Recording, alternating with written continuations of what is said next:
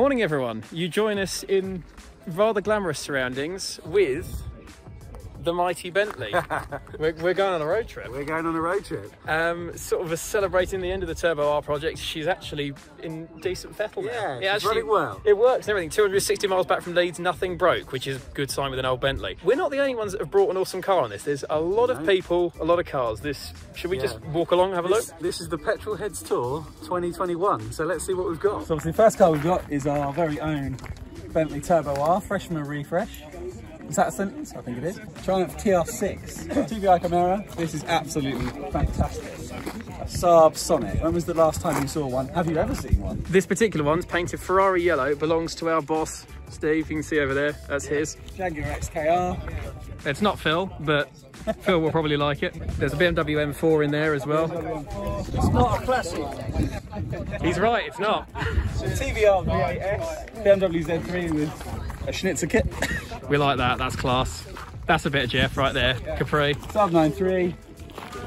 And to finish off, well. Oh, we're being called to action, let's go. I took the wheel for the first leg, while Jeff read through the penalties that we could incur over the weekend's point scoring competition.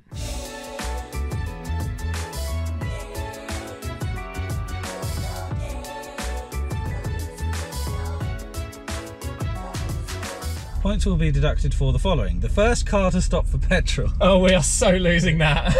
Well, we do have an enormous fuel tank. We do have an enormous fuel tank, it takes 100 quid. If you fill up at the same carriage as the first car to stop, you have 2 points deducted. Who's keeping tab of this?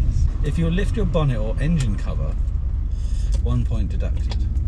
First to stop for a wee, 1 point deducted. I'm going to lose that, definitely. No, I'm just going to pee myself. It's leather, it's fine, it won't clean. Whoa! Imagine that in the wet. Sounds amazing. Oh, it sounds great, doesn't it? After the exuberant exits from the Capri and the Sonnet, I couldn't resist following suit. Going for it. Whoa! Did we break loose there? I think we did.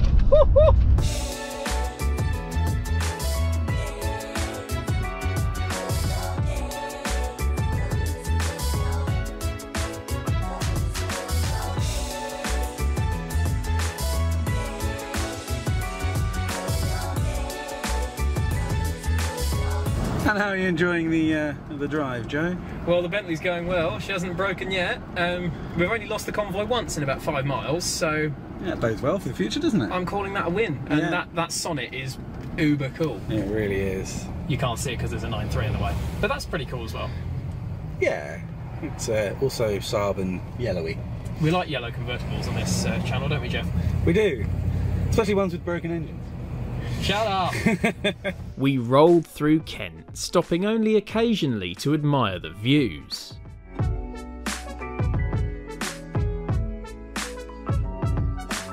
Bumpy roads take me home to the place I belong. West Sussex. Yeah, I think it's more Surrey. Progress was good, and after creating quite a scene in the pub car park, we enjoyed a lunch befitting of Bentley drivers such as ourselves. We dipped the oil, which attracted quite a lot of attention, and then made a quick fix. So just before we set up after lunch, we've had one slight issue. Our wheel cap for the nuts has been rattling a wee bit. We really need gaffer tape for this. We do need gaffer, but we've got the next best thing. Jeff has been given some insulation tape. Mulliner approved repair method. Look at that, sporty. We are a pair of classy gentlemen with gaffer tape on the Bentley. Let's hit the road.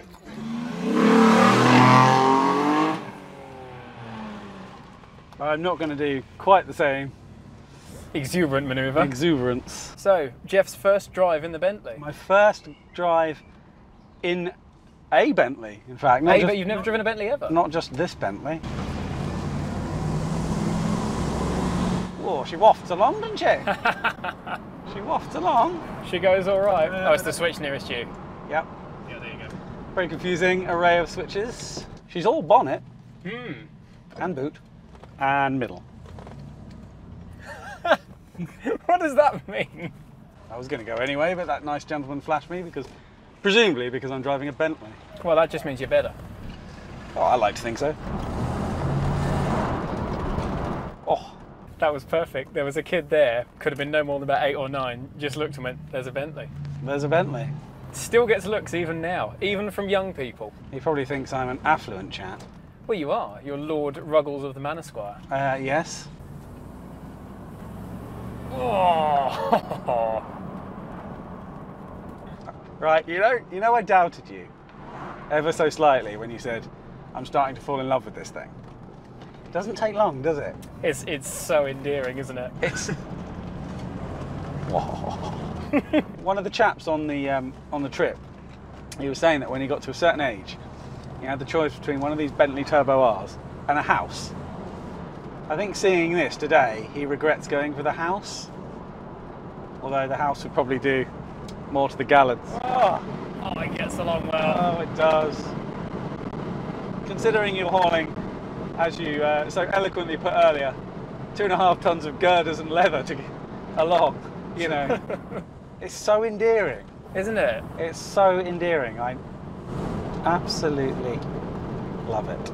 I mean, like I've said before, I didn't get it. It's phenomenal. It really is. No, colour me converted. Absolutely. As long as we're not paying the fuel bill. Yeah, yeah.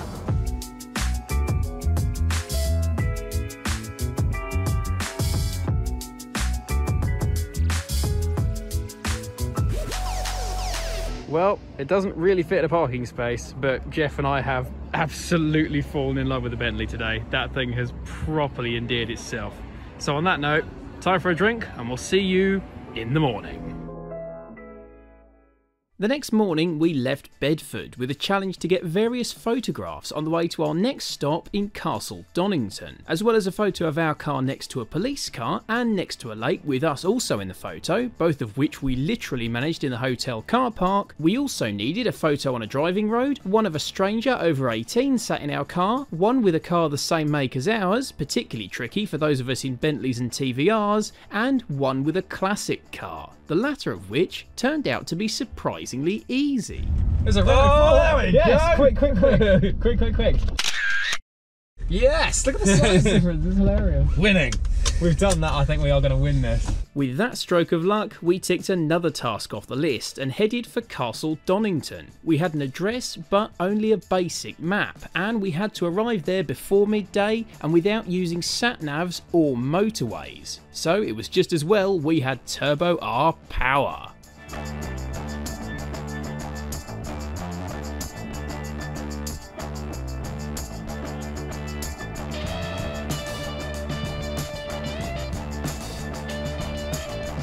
Straight on? Yeah. Cool. A6. Just keep following the A6. There's a C-class. You're a funny man. I mean, funny man. It took me a while to get that. Confident we were ahead of time, we left the beaten track and found a winding country road for some photos. With Jeff on the camera, I went for it.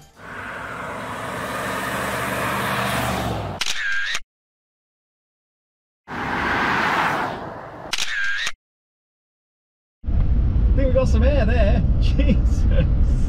While I was turning around, a local appeared to ask Jeff why there was a car tearing up and down the road. Jeff thought on his feet, asked the guy if he fancied sitting in a Bentley, and before we knew it, we had another photo ticked off the list. Can you do me a favour? What's that? You sit in it. Put your sunnies on. We've just got to have a stranger sit in the car. This gentleman's going to sit behind the wheel for us. Oh, super. Thank you, Jeff.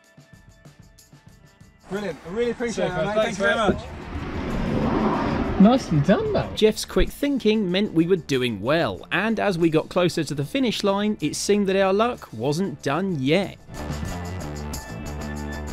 We haven't found a Bentley, but there's a Silver Spirit. It's close enough. Silver Spirit and Turbo R are about as close as you're going to get. Yeah, I think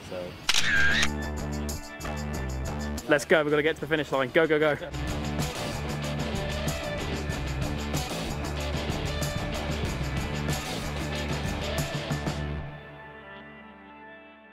You can see up there, Clapgun Street. On Clapgun Street. So this is our final destination in Castle Donington. We've arrived on time, squeezed the Bentley through these posts, which was quite incredible considering we nearly hit this bad boy. We did. We're not staying in the EV spaces, by the way. We're just in here very briefly. We're very briefly because there is, unfortunately, nowhere else to park. We were third here, weren't we? Yes, we were third. Let's see who's got the best pictures. We'll have to see who's met the tasks properly and who hasn't. The old girl's done well. She has. Team Bentley. With everyone back together, the convoy to lunch was biggest engine first, so our 6.75 litre Bentley led the way.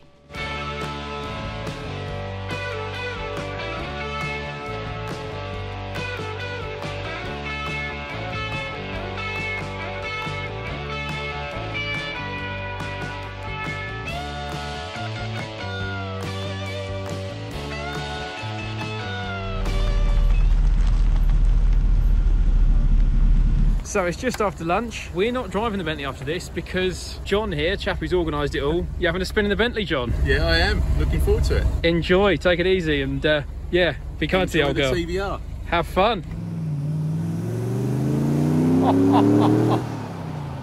Yes, it is. So this is quite a nice way to spend your afternoon after lunch. Yeah, this is a bit of a culture change, isn't it? From Bentley Turbo R to TBR VAS. Oh. You know, I said I really love the Bentley. I might really love this, and I've driven it for about 14 yards. It's just comical. Let it rip.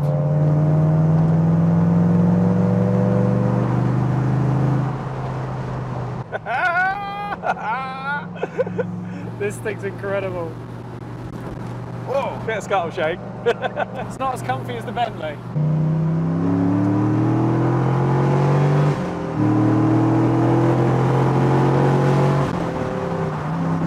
She might bite me. I don't know if it will actually. I think it's too dry for that. It feels fairly planted. But just the shove of the thing. The thing is with the Bentley, like we've said before, the power of that is more of a surge. You're not snapping your neck in the seat. It's just a gentle push. Quite a heavy clutch as you would expect of a V8. But that's the point of a TVR. It's not meant to be delicate and gentle. No, exactly. Manhandle it a bit. Exactly. Oh! Oh! Yes! Rather conveniently, we're at a traffic light. Oh! Jesus!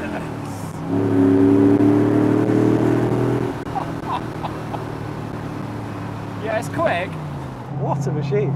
Well, fair play to John for letting us have a go in this. John, thank you very much. Yes, thank you, John. And when you want it back, no. is basically what I'm thinking.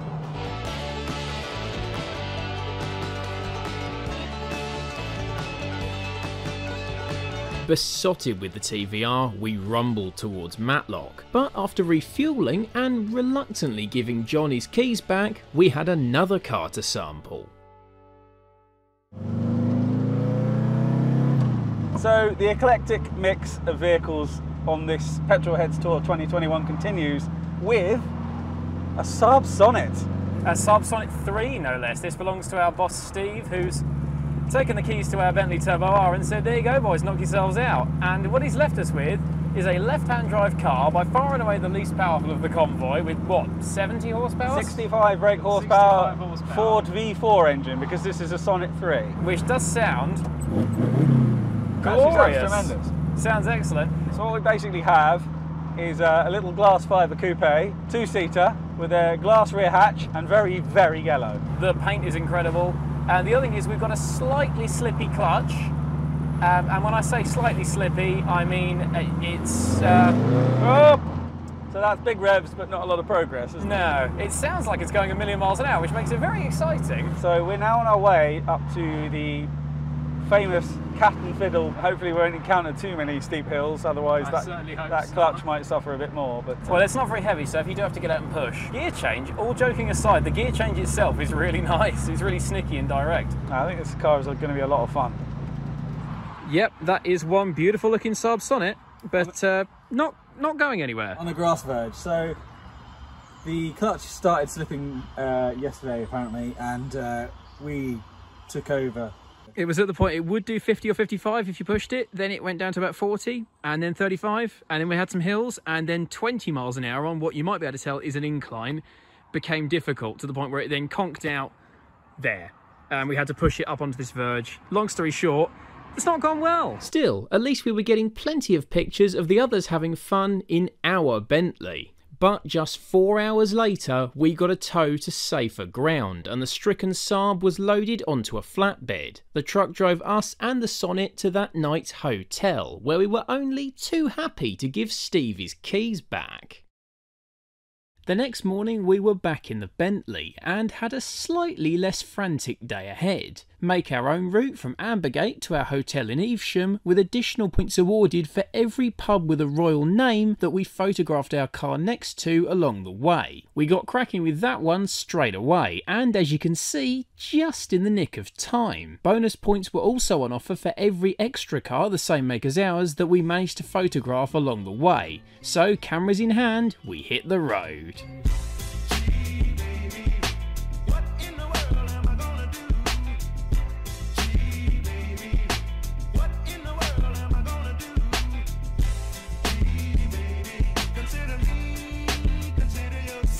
We pulled over in the pretty town of Bakewell for snacks, and by pure chance spotted a Bentley Arnage. After frantically chasing it and grabbing a picture, we continued to head south and soon found ourselves at a recently established landmark. So we've just arrived at the recently opened Great British Car Journey and a Silver Spirit. Not another Bentley Turbo R, but it's close enough. That's about as close as we're going to get anyway. Nice one, Jeff. After photographing it in such a way that you couldn't quite see the Rolls-Royce badge, we met up with a couple of the TVRs.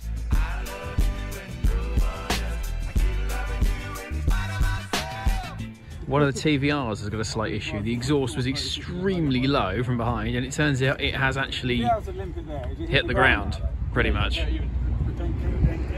It's like every time you go over a bump, isn't it? No, it's not. It's normal road driving, it bounces and catches the ground. That ain't right. You're actually tying up your exhaust with an old phone cable. Yeah, it's not old cable, it's fairly new. Well, that's alright then. Tied up bow. Were you in the Boy Scouts? Do you know how to do a double, triple, quadruple flippy knot? About 10 years ago I was. There you go, you see. It's been a while. Training well spent. After lunch we continued on our way, and with everyone back together just half an hour from the finish line, including Steve, who'd swapped to his Saab 9.3 at this stage, Jeff took the wheel for the final leg and we headed for the hotel.